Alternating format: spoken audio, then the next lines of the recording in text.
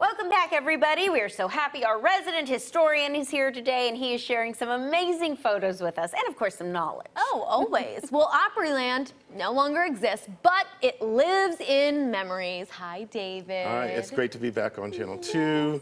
But no, Opryland was this iconic theme park, and so many people had their first jobs in Nashville and worked out there, spent the summers out there.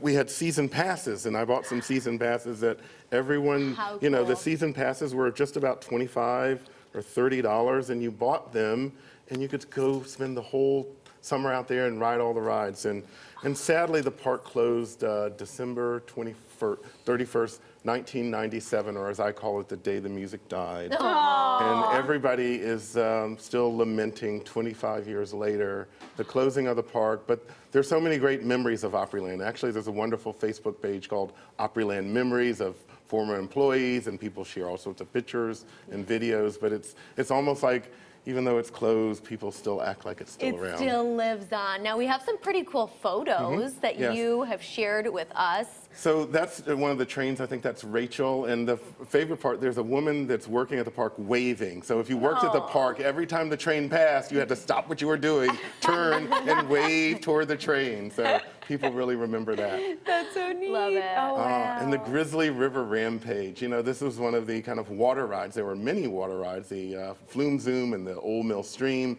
But this one was really one that you definitely got wet on, you know, no matter where you were sitting. Yeah. Oh, I love that. What was your favorite ride? Oh, I like the Wabash Cannonball. It was just a roller coaster, and it was just kind of old-fashioned. And here's some of the little mascots, the Sky Ride, and that's the Flume Zoom. I also like the Flume Zoom. That was just fun. Yeah. Which one was the Flume Zoom? The water ride on the right. Oh, that looks fun. Oh, yeah. Wow. Oh, there's a great photo of some politicians riding that back in the day, too. I've seen that. Yes, the United Nations actually came here in 1975, and Kurt Waldheim, who was the head of the UN, wore a suit and tie and got on the Flume Zoom, which is kind of funny. Doing it in style. And this is an overhead view, and that's the iconic now Grand Ole Opry House in the background that was built in 1974. So the park opened in '72. The Grand Ole Opry House in 1974, and then the Opryland Hotel 3 years later in 1977. It was kind of the three legs of the stool. Of course, the Grand Ole Opry House and the hotel are still there today. Oh, my. You know, people... Oh, wow. Bob Ross. Yes. No, this is a funny picture from the internet. There's a cup from the Old Mill Stream there, and then, you know, a little mandolin logo. And here's Bob Ross randomly enjoying some gooey pizza at Opryland. You know, I put that on my Instagram page, and everyone's like, "Wow, Bob." That's cool. I love it. I love it so much. You know, people talk about bring back Opryland. Do you think it'll ever come back?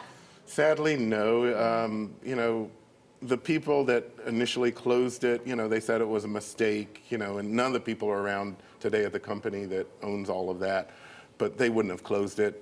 Our tourism took a hit, but just at that same time, the tourism community came together and really kind of promoted our music brand more. And it was interesting. A lot of people think about Opryland as rides, but there was so much live music there. And there was country music. There was an area called Doo-Wah Diddy City, and they played a lot of kind of 50s and 60s rock and roll. And so there was just something for everybody.